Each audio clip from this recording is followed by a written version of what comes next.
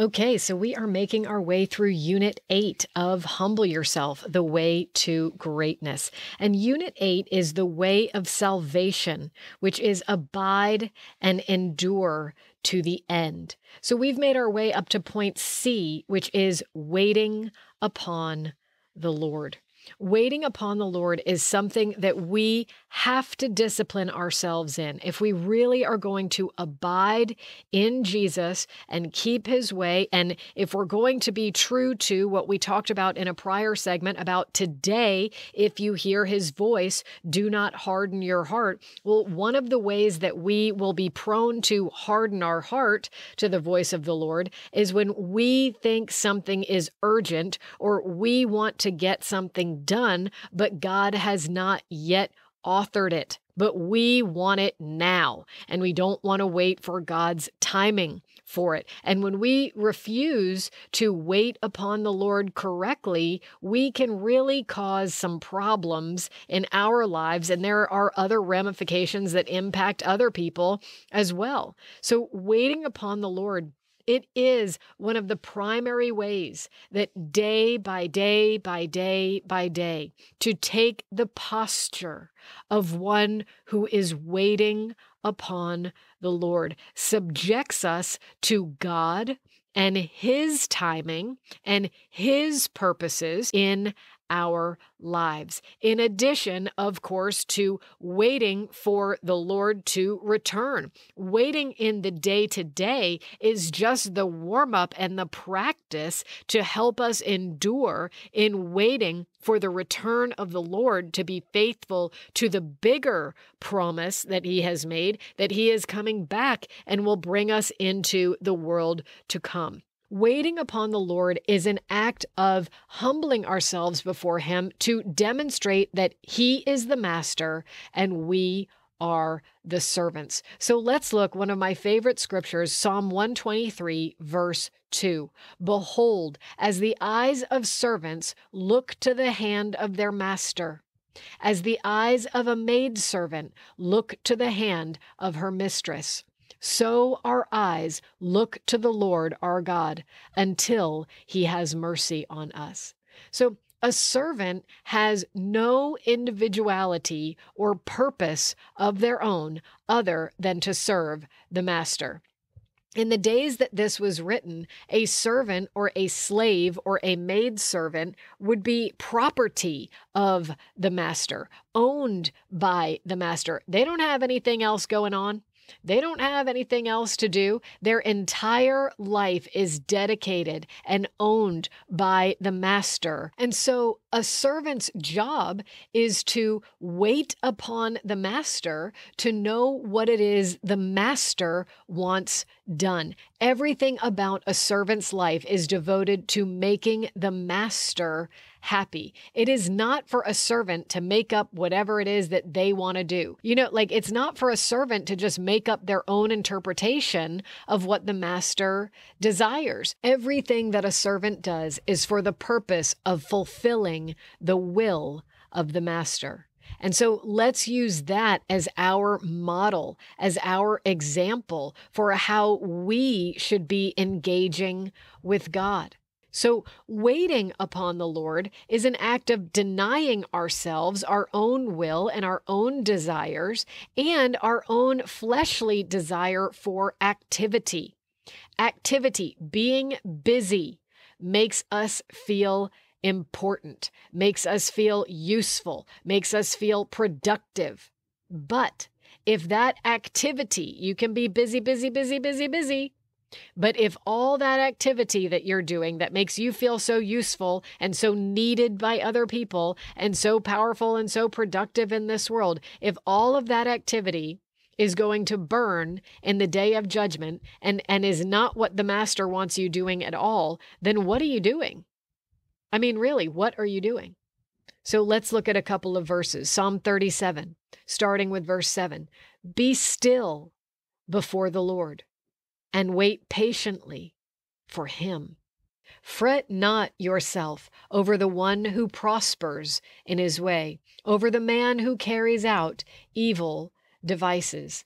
So if you see other people are prospering because they're so busy, busy, busy, and you want to get busy, busy, busy so you can prosper too, it says, don't fret about them. Don't think about that. You be still before the Lord and wait patiently for him. Refrain from anger and forsake wrath. Fret not yourselves. It tends only to evil. Get your eyes off of what everyone else is doing and how busy everyone else is. Get your eyes on Jesus and wait for him and his purpose and his timing in your life. For the evildoers shall be cut off, but those who wait for the Lord will inherit the land. So there it is. You want it's your incentive? You can either be wicked and busy, busy doing your own thing and get cut off with people who are in rebellion against God, or you can wait for the Lord and inherit everything that he has promised for you. Sounds like a good deal to me. Psalm 37, it's a long psalm. It's one of my favorite psalms, but we're skipping from verse 9 to verse 34. Wait for the Lord and keep his way, and he will exalt you to inherit the land. You will look on when the wicked are cut off. So it might be challenging now to learn how to wait upon the Lord. Or I shared with you in a prior segment how challenging it was for me to learn how to rest in the Lord. Waiting and rest, they kind of go hand in hand. They go together like peas and carrots. Wait for the Lord and keep his way. Do things his way, and he will cause you to inherit everything that has been promised.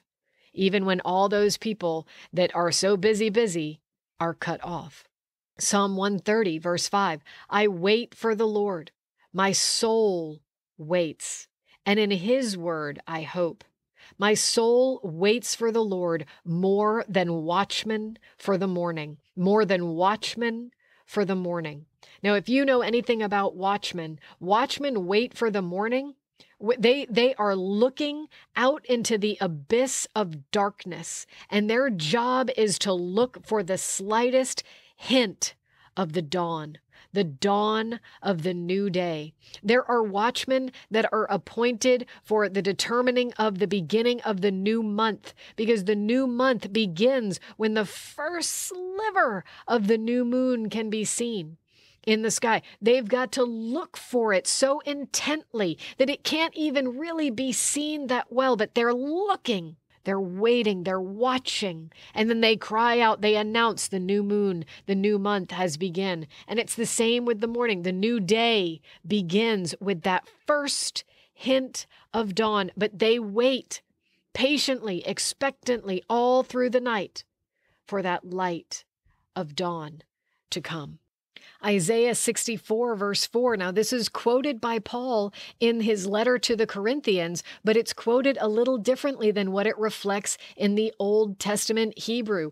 Isaiah 64, 4, for from old no one has heard or perceived by the ear, no eye has seen a God besides you who acts for those who wait for him. What no eye has seen, what no ear has heard, God works salvation and victory for those who wait for him. And another verse that's, again, one of my favorites that will help you to stand, help you to be still, help you to rest, help you to wait upon the Lord. Exodus 14:14. The Lord will fight for you. You need only to be still. Now, where is that? That's where Israel, the whole nation of Israel, is standing at the banks of the Red Sea, and the Egyptian army is charging behind them, ready to kill them, ready to take them back into slavery. There looks like there is no way out. But in that very moment where all this pressure is on and nobody knows how God is going to save his people, the scripture says, the Lord will fight for you. You need only to be still. So friends, we've got to learn to be still and wait upon the Lord, trusting that he will, in his time, bring everything that he desires for us to pass.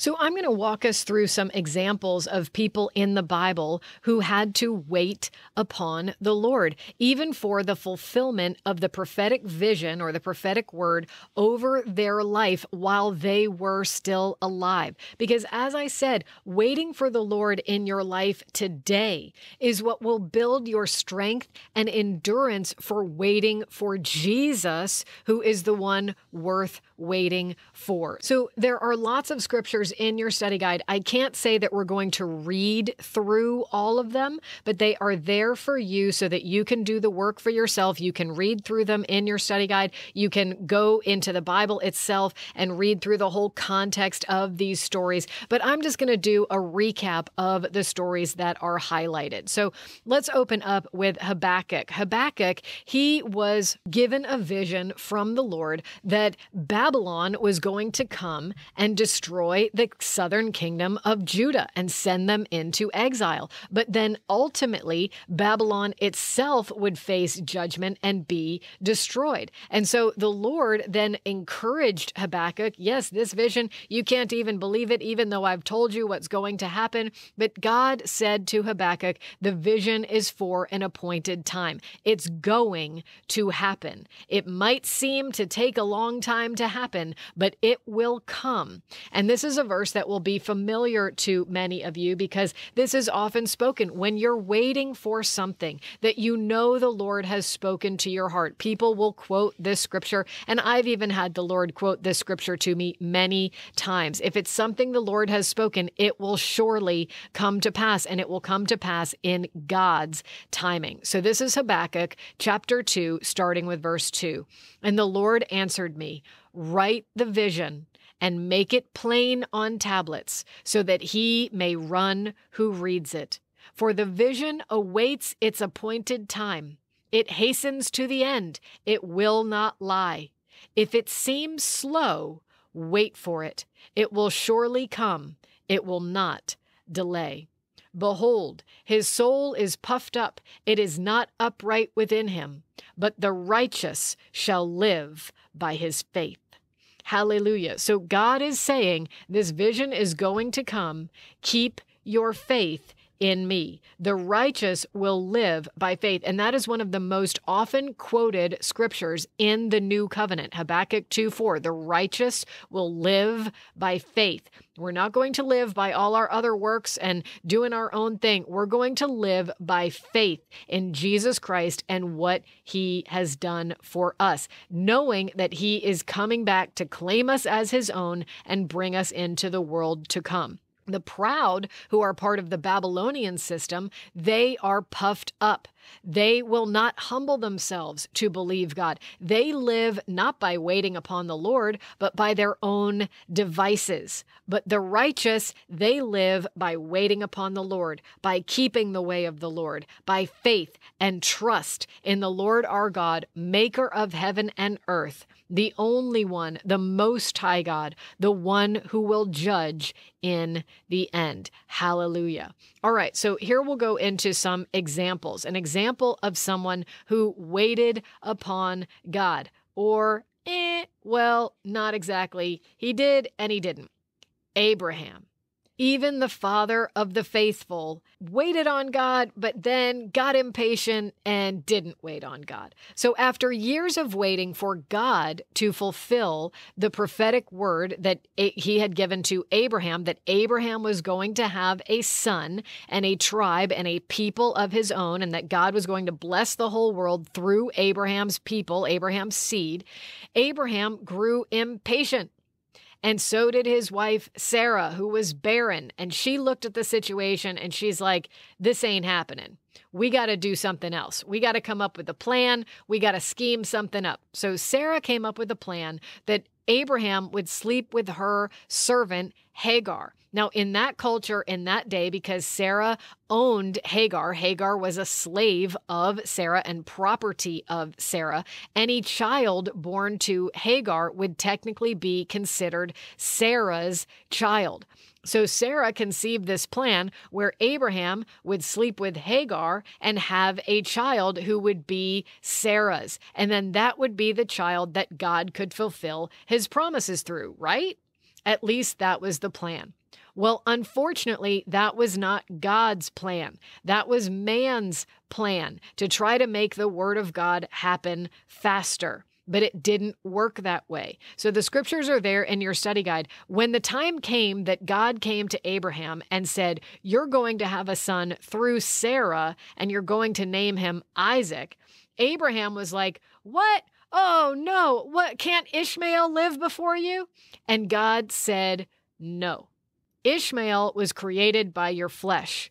What I'm doing is creating something by the promise. So Abraham, even though he had invested years, 13 years, raising Ishmael as his firstborn, his only son, God said, no, that's not your firstborn. No, that's not who the covenant is going to pass through. No, you did that on your own. That wasn't what I was telling you to wait for. So God did say at that time, I'll bless Ishmael because he's yours. But the word over Ishmael's life was he's going to be a wild donkey of a man. And that came to pass. So if somebody comes and presents a Hagar to you, don't take the bait. Don't take the opportunity. Say no. Be strong, be courageous, and wait upon the Lord.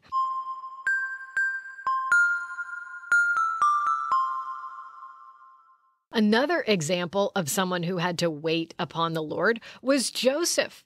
Joseph, as a teenager, had dreams that his whole family was going to bow down to him. And he told his whole family that they were going to bow down to him. And you know what? They weren't so happy about that. They threw him in a pit. They left him for dead. But the scripture says that Jacob, his father, who loved him dearly, Jacob, who knew the covenant promises of God, that God was going to, through their line, through the line of Abraham, Isaac, and now this was Jacob, bring the one who would crush the head of the serpent. And then he hears that Joseph has had dreams from God that everyone's going to bow down to him. So Jacob, it says, kept these sayings in mind. And, he did rebuke Joseph, like, hey, don't be saying that too much. But Jacob kept it in mind. He was considering, he was a wise old man by this point in time. And he's like, what could God be doing? But remember, Joseph, he was thrown in a pit, left for dead, sold into slavery, brought into Potiphar's house, accused of rape, which he did not commit, thrown into prison, waited in prison, interpreted some dreams in prison, and said, hey, when you get before Pharaoh, remember me. But even after all of that, that was many years that went by. And even after all that, after he interpreted the dreams, it was 2 more years after all of that. But Joseph, eventually, the word of the Lord came to pass in Joseph's life, and all his family bowed down to him when he was the number 2 next to Pharaoh in all the world. So what the scripture says is that the word of the Lord tested Joseph. It tested his character. Was he going to believe the word of the Lord? Was he going to believe that God would be faithful to fulfill his word? Or was he going to believe his circumstances and what it looked like to himself and even to everyone else around him? Was he going to believe that he was nothing but a slave and a prisoner? Or was he going to believe that God would fulfill the dreams that God had given him? And Joseph passed the test. So another example is David, King David. King David was anointed by Samuel as a shepherd boy. So very similar to Joseph. We don't know the exact number of years for Joseph or for David that they were between the anointing or the dreams of Joseph and when the vision came to pass, or with David when he was anointed to be king and when he actually became king. But there were the same, they were both teenagers when they had their initial experience. And David, we know, was 30 years old when he was first anointed king over Judah. And Joseph, it was probably something pretty similar to that. So the waiting period was, probably over a decade, maybe 12, 13 years, something like that. So David was anointed by Samuel to be the next king of Israel after Saul's heart had turned away. But David wasn't the king right away. Just because he had been anointed, just because the word had been spoken over his life, that's what God had destined him to be, he wasn't the king yet. And so in between, he served in Saul's kingdom. Then Saul became ragingly jealous of him and tried to kill him. Then David lived as a fugitive in caves with other people who were in rebellion or disgruntled or in debt or had all sorts of issues. But they came out to David and they said, yeah, you be our leader. And so they came out. And then even after all of that, when Saul finally fell on his sword and was no longer the king of Israel, the Lord told David to go back. And that was the time that David was anointed first only over the king as king of Judah.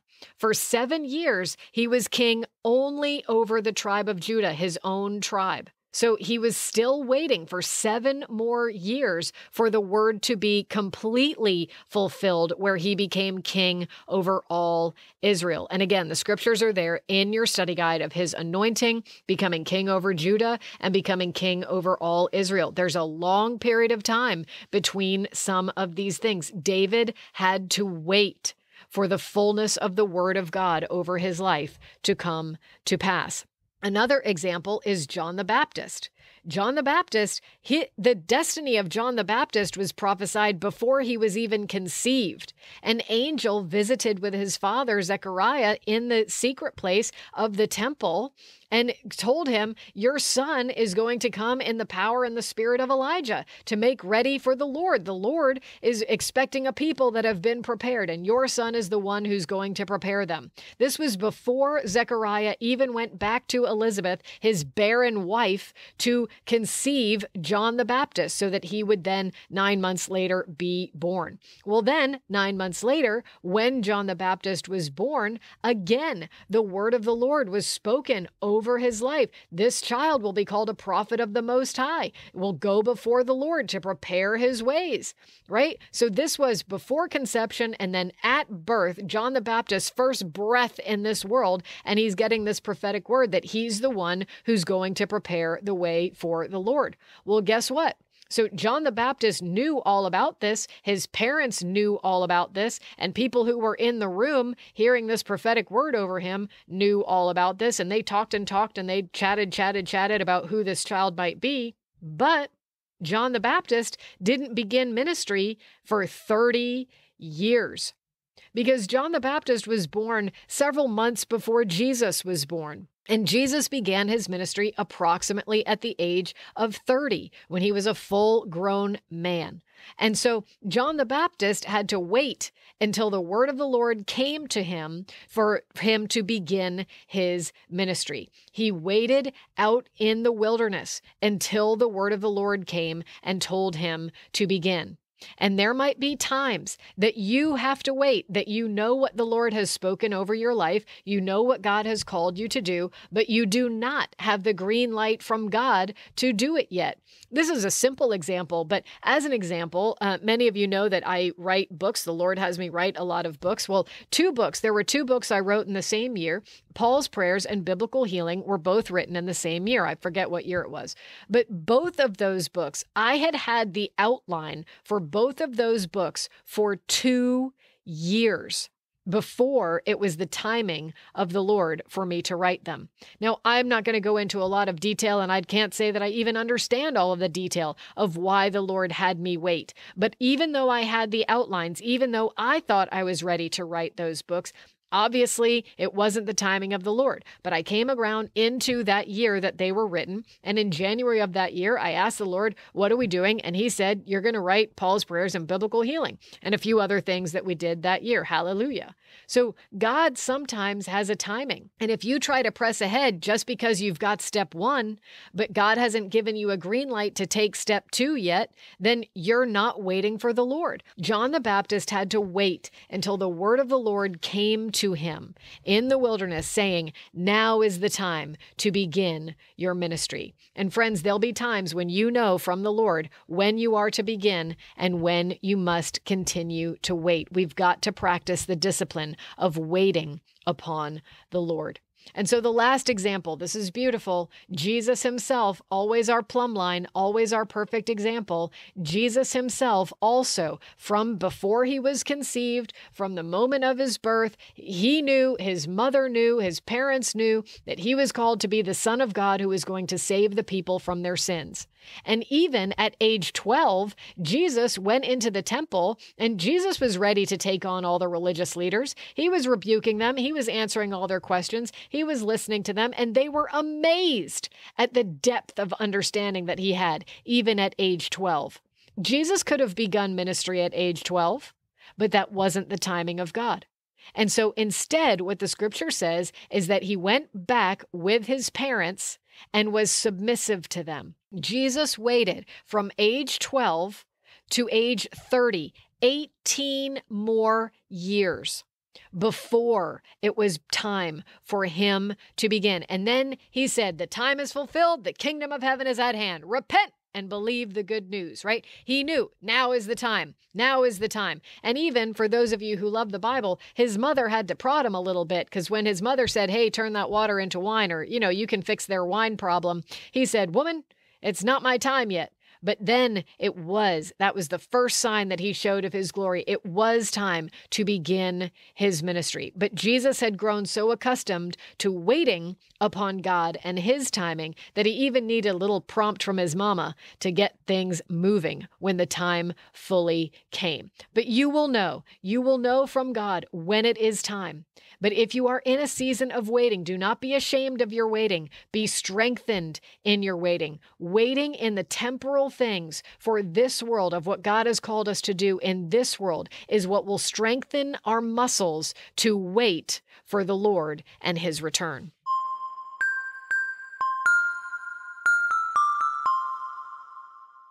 So as far as the return of the Lord is concerned, we are commanded to wait upon his return. Wait for him like servants waiting for their master to return. Now, servants waiting for the master to return, servants want the master to find the house swept, put in order, everything running the way that it should, maybe a hot meal on the stove, ready to receive the master. Welcome home, master. We are so overjoyed that you're here. But sometimes I think people treat it more like it's going to be a surprise party when Jesus shows up, and they twist the scripture to say, well, he's coming like a thief in the night. It's going to be a surprise. Yeah, but it's not supposed to be like a surprise party on our side, where everybody is just kind of chit-chatting, doing their own thing. Yeah, he's not coming yet. No, he's not coming yet. Oh, wait, he's in the driveway. Get everybody, assume your position. Get in position. He's here. Sometimes I think people treat the return of the Lord like that. It's not supposed to be like that. You're supposed to be in your position every day, 24 hours a day, waiting like a servant, like a dutiful, faithful servant, waiting for the master to come back and wanting at least your portion of what God has given you to do to be as wonderful and perfect for him as you can possibly make it, because you are eagerly anticipating and waiting for his return. Not goofing off, not smacking around the other servants, not helping yourself to the master's goods and his food and his wine and his drink and all of that. No, faithfully focused on the work that he has given you to do, waiting for him to return so you can receive him. And here's one of the several scriptures pertaining to exactly that. This is Luke 12, verse 35. Stay dressed for action and keep your lamps burning, and be like men who are waiting for their master to come home from the wedding feast, so that they may open the door to him at once when he comes and knocks. Hallelujah. Now, friends, in the end times, it's going to be very challenging to stand for Jesus. There's going to be pressure on every side to not continue to wait upon Jesus. It's going to seem irresponsible, illogical, impractical, and even foolish to wait upon the Lord as times get darker and more difficult. But we have to continue to endure and wait for Jesus. As serious today as when we first began to follow him, that he is coming imminently, that we want to be those who are ready to receive him. Hallelujah. So James chapter 5, verse 7 says, be patient, therefore, brothers, until the coming of the Lord. Be patient. Yes, you have to eagerly expect him and be patient at the same time. See how the farmer waits for the precious fruit of the earth, being patient about it until he receives the early and the late rains. You also be patient. Establish your hearts, for the coming of the Lord is at hand. So the farmer plants the seeds, and then if the farmer goes out and keeps pulling back the soil to check the seed all the time, he's not going to grow anything. That seed is not going to produce anything. The farmer has to plant the seeds, do what he does, what is his part to do, but the soil brings forth, he knows not how. And so we as farmers need to plant the seeds, do the work that God has given us to do, sow even our very lives into the kingdom of God. And then wait like a farmer. Don't touch it. Leave it alone. Let it grow. Let it do its thing. Be patient. The Lord is coming. Don't mess with the gospel. Don't mess with your version of Jesus, right? Stay true to the original gospel. Stay true to works that demonstrate that you are following him. Why? Because those who wait upon the Lord will be rewarded and will receive what God has promised. So these scriptures apply both for the temporal things that God has you waiting for in this life, on this side of eternity, but also never forget waiting upon the Lord for him to return. He will come back and fulfill every eternal promise that he has made. This scripture will be familiar to many of you. Isaiah 40, verse 30. Even youths shall faint and be weary, and young men shall fall exhausted. But they who wait upon the Lord shall renew their strength. They shall mount up with wings like eagles. They shall run and not be weary. They shall walk and not faint.